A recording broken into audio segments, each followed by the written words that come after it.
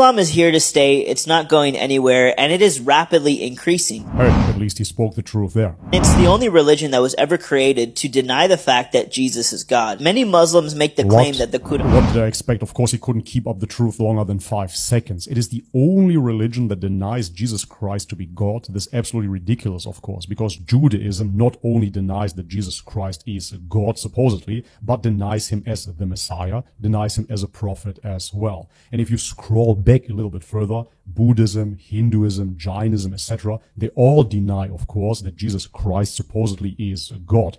It is essentially just Christianity, Trinitarian Christianity, that claims that Jesus Christ is God, nobody else. Many Muslims make the claim that the Quran is the written word of God, meanwhile the Bible is somehow corrupted and not the word of God. But once we read the Quran together, you're good. Those statements are so null and void, man.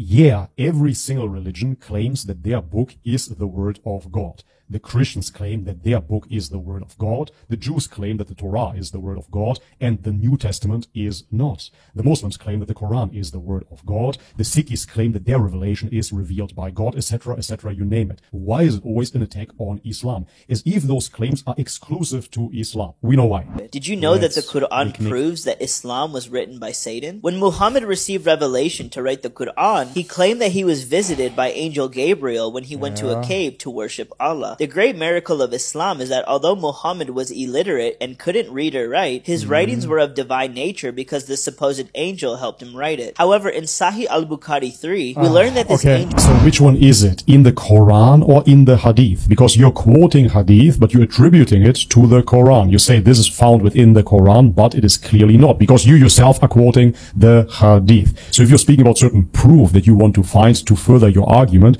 apparently you're not finding it in the Quran, and therefore you're debunking yourself by claiming that the Quran therefore must be written by Satan. Moreover, you cannot even formulate a proper sentence because, as you just said, Muhammad, may peace be upon him, was illiterate, but then later on you claim those are his writings. No, they're not his writings, because Prophet Muhammad ﷺ was not writing down anything. He was receiving revelation.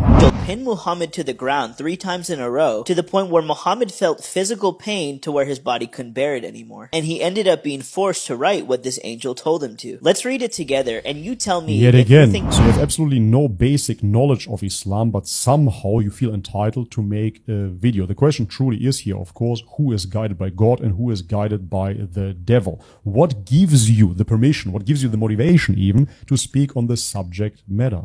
Yet again, Prophet Muhammad, may peace be upon him, did not write down anything by himself. Moreover, you mentioned he's been pinned down forcefully. Even if that were so, what is the issue with that? How is that falsifying Islam? Because Prophet Muhammad was receiving revelation which was shattering to him physically. Somehow this is supposed to be an argument against Islam? It makes no sense whatsoever.